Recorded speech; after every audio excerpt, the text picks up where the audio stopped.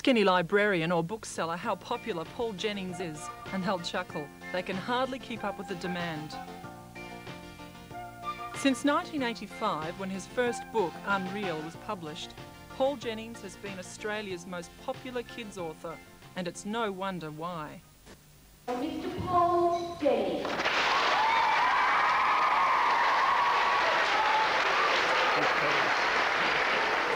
By March 1992, Paul had sold over 1 million books worldwide and was awarded with a gold puffin before hundreds of fans. Oh, isn't that beautiful? Can you see the light shine? My first ever was when I was trying to get published, was when I was 15. And I sent a story into Women's Weekly and it was rejected. And I was mortally wounded by that. It was my first rejection. And so I didn't write again until I was about 38.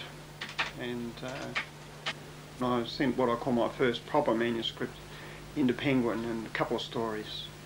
And they rang up and said, why don't you come down and have a talk to us about these stories? We're quite interested. So I said, tomorrow do. After about 2 more stories they said, yes, the book's a go, we'll give you a contract.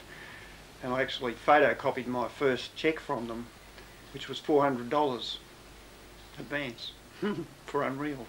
Oh no! No! No! Yes. Yes. Yes. Paul's stories had been such a hit, it seemed a great idea to make them into a television series. Converting the paperbacks to television scripts was a big job and a lot of changes had to be made. Understandably, Paul wanted the task, but since this kind of writing was new to him, he needed assistance for the 18-month process that lay ahead. The first series was much more difficult than the second series, because in the first series we had to invent a context. We had to invent the whole situation of the lighthouse. We had to invent the Twist family. And we would have spent perhaps 6 months just doing that. How that worked out was that Paul lived at the time in Warrnambool.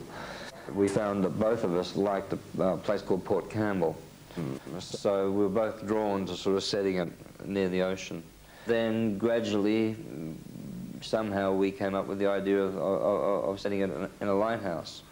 In that the lighthouse always has a sort of romantic connotation for a lot of people. And there's sort of poetry and mystery involved with the lighthouses.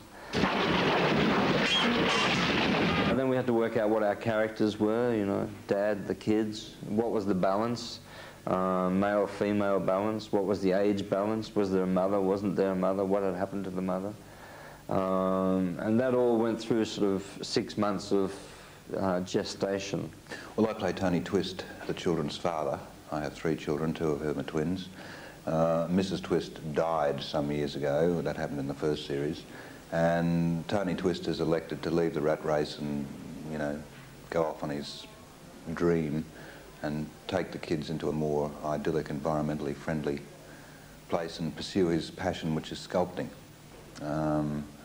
And he's a fairly loose sort of a father, but he's always there when authority is needed or, you know, a crisis develops. But he's fairly vague, I suppose. The kids can get up to all sorts of strange adventures and he hardly even notices. Keen to give females an equal role, the parts of Linda and Nell were developed. Well, the way I see her is that she's the spirit of the sea. I don't know whether Paul intended that, because originally it was a man called Old Tom, and then they changed it to Nell, and I think she only comes out when the lighthouse is threatened, or where there's an injustice, or when one of some of the folklore is being probed. She's really the wisdom, I think. Have you ever felt like this? No way, I'm not wearing lipstick. It'll make Fiona kiss you. It'll make any girl kiss you. When we came to make it for the TV, the director said to me, Paul, you've got to change this story. He said, first of all, I want the boy to be a nice boy, and in the end he will get a kiss, a real kiss from this girl. I said, no.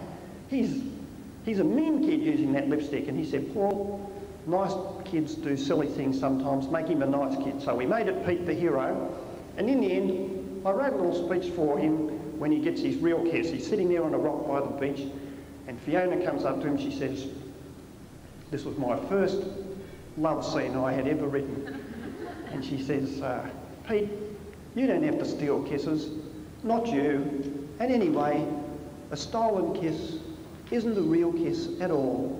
And then she gently lifts up his chin and she kisses him on the lips. And I thought, oh, that's really lovely, you know, I really like writing that. And when they came to cast the show, they advertised for kids who wanted to be in Round the Twist, took them down to a big studio, and it was full of kids, who all around about 12 or 13, who wanted these parts. So they gave them 2 pages of scripts each to act. They had to go and rehearse it, come out the front. There was a long table. I sat there, the director sat there, the producer sat there to see which kids are good enough to get the part. And they gave them that love scene out of Round the Twist. And these kids had to come out one at a time, read out those lines, and even though they'd never met each other before, they had to kiss each other. And I found it a terribly moving experience because I was there sitting there thinking, all these people are kissing each other just because of me, you know?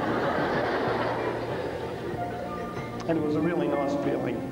In the second Round the Twist series, the characters of Dad, Miss James and Nell stayed on, but the rest of the cast was new. How do you feel having 3 new kids in the series? Well, no problem at all, really. I mean, these kids are fantastic, as were the first 3 kids. I'd say the difference between the kids is these kids are perhaps a little bit more streetwise, but also they come into it knowing about it and knowing what went down, whereas we all in the first series, the kids and everyone, it was a naive sort of innocence about it all, which is not, you can never have to get that back, basically. That's there for the first time, but it's not in this series. But I think the casting has been absolutely fantastic because they've taken the essence of the kids that were in the first series and they're in these kids as well. They're similar but different. The whole feel of this series is much more confidence. We've done it before, we know what we're doing, and I can feel that in Ez in his direction. I feel that in myself. I know the character far better. The second series was a lot easier for us because all our characters are in place. We don't have to work out our situation. We didn't have to work out the lighthouse. We didn't have to work out Dad's character. We didn't have to work out Pete, Linda and Bronson's character. We didn't have to work out the gang chemistry. We didn't have to work out what the Gribbles did and all that sort of stuff. So usually what happens, we need a plot, and a plot usually means that you need a sort of, you need a conflict between good and evil, and that means we need a conflict between the Twists and the Gribbles. I always thought, you know, Gribble was a bit up himself, but then after I read the scripts and stuff like that, I thought, you know, I could play this guy. He's a bit of a terror. You know, all he does is rummage around and tease people. When it came to production, a couple of episodes stand out, such as how they made Little squirt. Well, it's not real, of course, but the special effects gave us little tubes, and they were brought up our legs, up the side of our pants, and we just had to, like, we had to control it and stuff, and they'd pump the thing, and we had to go up the wall, and I had to, you know, there was little marks where I had to hit, and then Bronson had to get over the wall and stuff like that. It was very funny. It took us about, because we had to do so many different angle shots, do so many shots, and like, it just took so long. I think the estimated time we were meant to spend on that one scene was about 3 hours, and I think it took us about 9 hours to film it. In Pink Bow Tie, the story was set on a boat, and that created an interesting situation. Pink Bow Tie, when we were filming on the ferry, you know, you'd think when we get on the ferry, you know, somebody's going to fall off the edge and stuff. I think we lost about 4 mugs, 3 shoes, and we lost a lot of scarves and stuff like that. And it was pretty bad weather when we filmed that, though, on the ferry. The original story was set on a train, and they didn't want to set it on a train. First of all, I thought it was a bit boring, and secondly, a train's really expensive to get. And we've done a train in the first episode, so they asked me to set it on a ferry, and I set it on the Queenscliff ferry. That's also nice because it ties in with our sort of maritime setting. That was really hard. I had to go to the ferry and You know, they were very nice. They let me look all around. I had to write it specifically for that ferry, for the stairs and the room and the rope lockers. And it's got really big special effects because people have to age. You know, they have to go from a baby up to old age and turn into a skeleton and scare the kids. And of course we had to put the gang into it, who weren't in the original story. We had to walk all around the boat at the start and just keep rocking from side to side and just making everyone feel sick. We managed to make pretty much everyone feel sick and throw up off the side of the boat, but we couldn't get Mr. Twist to throw up, and he made us throw up instead because he started going as well. So it's nothing like the original story. In writing the film scripts, Paul found there were quite a few restraints placed on him, something he wasn't used to as a short story writer.